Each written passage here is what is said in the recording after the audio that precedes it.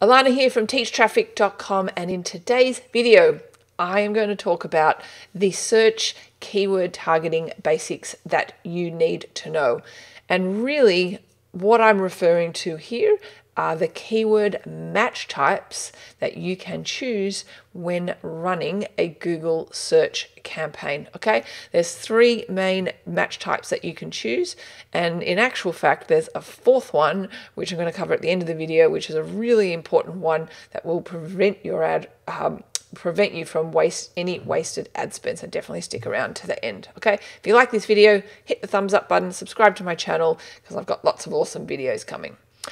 Okay, so as promised, we're going to be talking all about the keyword targeting basics and the match types for your search campaign. Okay, and basically there's three main match types. There did used to be a fourth for the targeting, but they took it away in September 21, which kind of sucks, Google, but what can you do, right? So the three main types are exact match, phrase match, and broad match. Okay.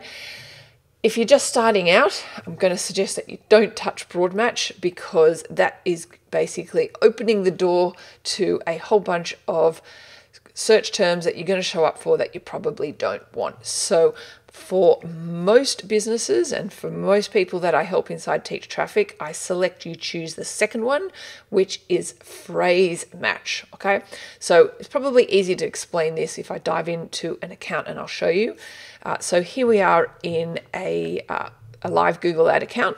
Okay, and if you go to add new keywords to an existing campaign, when you put in your keywords, you're going to have to put in your keywords in this particular area. So if I just cancel out of this real quick, to add new keywords, we just go plus, and it brings it up here. Okay, this is obviously once you've created your campaign and everything's running, if you want to add keywords. Okay, so here you can see down here, these are the three main match types that I was talking about at the start of this video. Broad means that for the keyword that you're targeting, it has no syntax around it.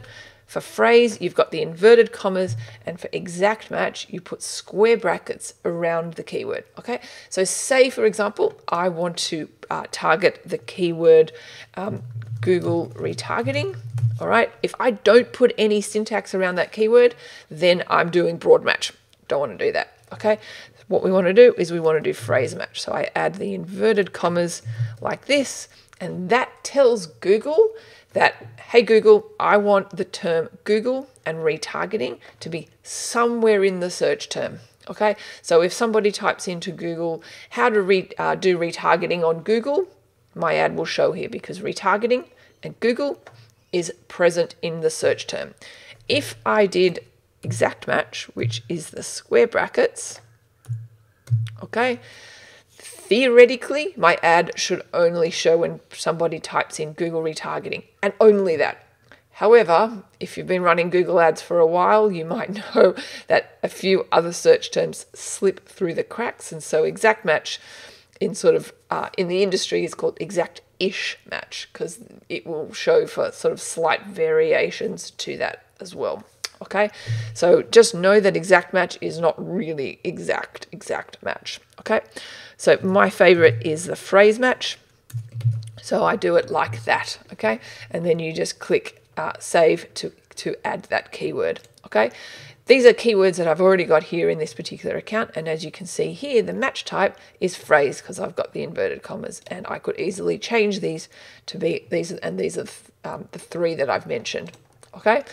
The fourth one that I was talking about, and I alluded to, is a negative keyword, okay? And that will prevent my ad to be shown for that particular keyword match type, okay? So negative keywords mean if somebody types in the word free here, then I don't want my ad to show at all. Okay, so to add a negative keyword, you've got to go to your negative keyword section and hit plus and then add in the keywords here. Now you can add negative exact match with the square brackets or just broad match, can't do phrase, and so you add negative keywords in that way. You might be wondering why I've got this with below first page bid.